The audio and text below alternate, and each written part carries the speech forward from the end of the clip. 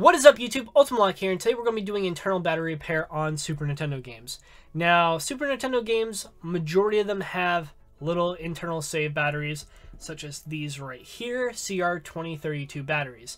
There are a few games that don't have that, which are Contra, pretty much any game that has a password function or doesn't record high scores, they do not have internal batteries. Ghosts and Goblins is one of them.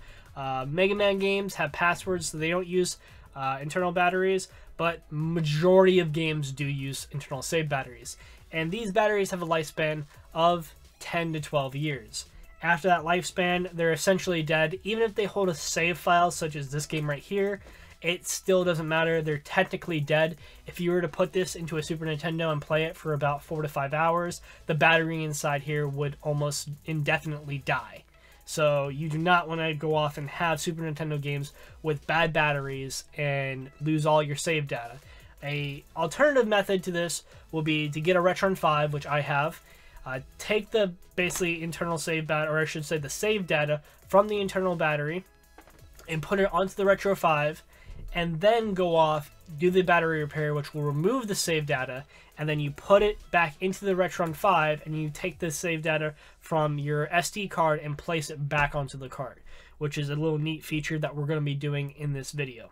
So without further ado, let's jump right into it. What you're going to need is some solder. You're going to need a CR2032 battery with the tabs going downward.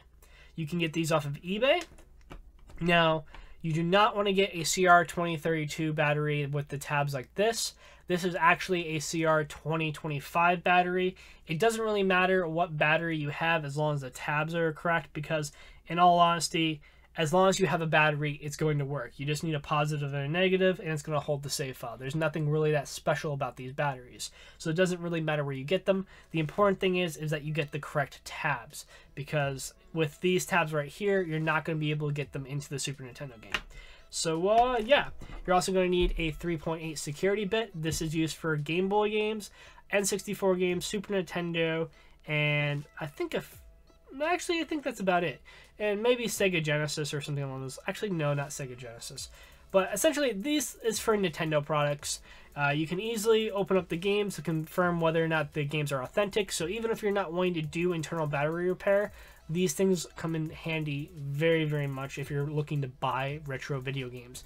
You never want to pay like $45 for a counterfeit game. So take my word on it. Buy one of these. Every time you buy a game, open it up beforehand to make sure you're actually getting an authentic game. So without further ado, let's get started. Also, the 4.8, or actually no, it's 4.5 security bit is for the consoles, for the GameCube and Super Nintendo console. So if you're wanting to go and clean out your console, you're going to need to buy one of those. Alright, so here's the PCB board.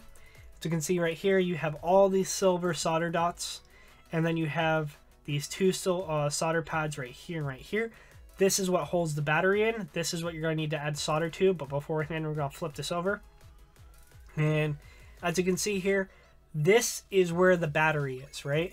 And this is the way that's facing. You have to do the same thing on this side. With this battery, you got to make sure that it's in the correct side, so you're going to need to do that. So make sure that this tab right here is going this way instead of going this way, because then you'll have the battery in backwards, which will then obviously not work. Okay, so let's flip this over. Now, it's very, very, very, very, very important that you do not go off and screw up and desolder any of these, because if you desolder any of these, it's going to remove any of these black parts, and this is either RAM or some kind of saving device, and if you desolder any of this, your game's not going to work, obviously. So it's very important that you don't screw up. Now, I'm going to be showing you guys a special grip, but before that, let me add some solder to these little solder pads. And the reason why I'm adding solder to this is because it makes it much, much more easier to heat up the entire pad. And if the pad is evenly heated, then I can go off and remove the battery much more effectively. Now, I think you can see. You can partly see. Okay. And it looks like I did it. So let me move the plastic parts out of the way. Now, you're going to be holding the PCB like this. Make sure your pinky's right here. Your middle finger's right here. Your index finger's right here. And your thumb's right here. You're going to grip it like this. It's very important that you learn this grip. This is the most important thing about this video, right?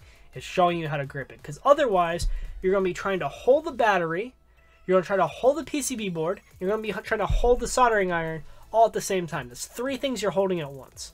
And you actually have to move the battery. Just putting the soldering thing to this is not going to do anything, because you would actually have to tug on the battery as well. So with this hand layout that you're doing, you're going to have your index finger pulling backwards on the battery to remove it. So as I said before, we're going to go off and take the soldering iron. We're going to set it right here. Because we put the additional solder on, it's going to heat up the pad nice and evenly. We're just going to pull back with our index finger. And ta-da. Now, I would recommend wearing gloves, because sometimes when you pull back on it, a little bit of solder will get on the back of your hand. It's not going to kill you, but if you want to avoid the little bit of pain, then you might want to wear some gloves, because obviously the solder is going to be very hot. So we're going to do the same thing for this. When it comes to this, and once you have one side removed, then you can actually use gravity to your effect. If you can't use gravity if one side, or if it's on this side right here. So, you can't use gravity if both sides are still connected, because even if you dislodge one side, the other side will hold it in place. So once you've dislodged one side, you can just go off and remove it, and then you can use gravity. Kind of screwed up the explanation of that, but I think you got the gist of it. So now the battery's been removed. We just need to install a new one. Alright, so make sure that you do not put the battery in backwards again. You're going to want to have it like this, because you want to have it on the positive and negative.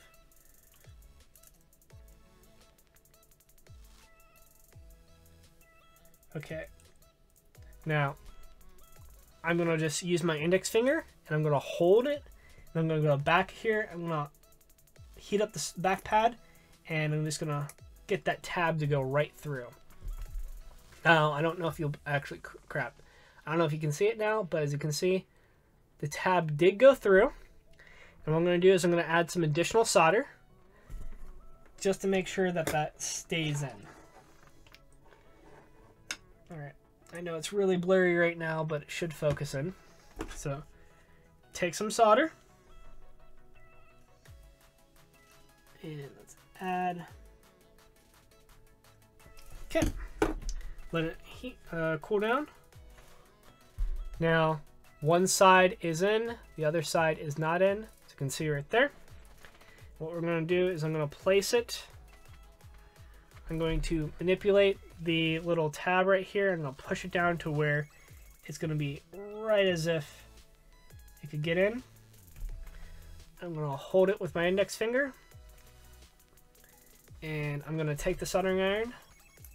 I'm going to go right here, heat up this bit of solder. I'll push it into the correct hole. Okay.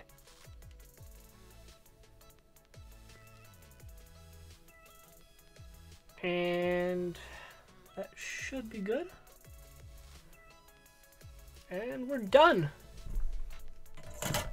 The internal battery replacement is complete. As you can see here, it's pretty well on there.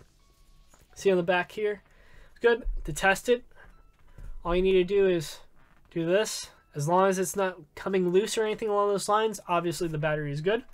So we're going to place this back into the PCB board.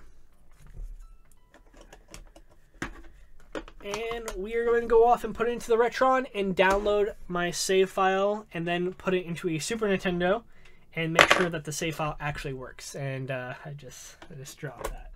Alright, so now we're going to go off and test the new internal save battery. We're going to take the Super Mario, and we're going to place it into the Retron 5.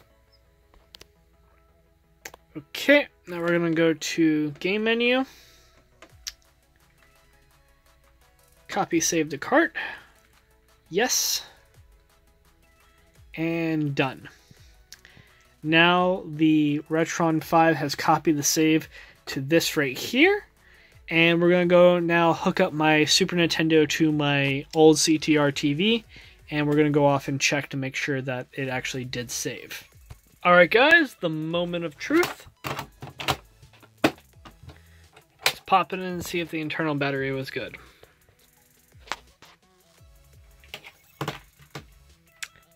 World 56. It is good. So this confirms that the internal save battery has been repaired, because once you remove this internal save battery from the cart, it deletes all memory, and then the Retron 5 save data was transferred correctly onto the new battery, and it retained the information because now it's not on the Retron 5, it's on the Super Nintendo. So we can now confirm that this new battery is fully functional and working. So, as always, guys, make sure to comment, rate, and subscribe. Thanks for watching, and hopefully this helped you out. Bye.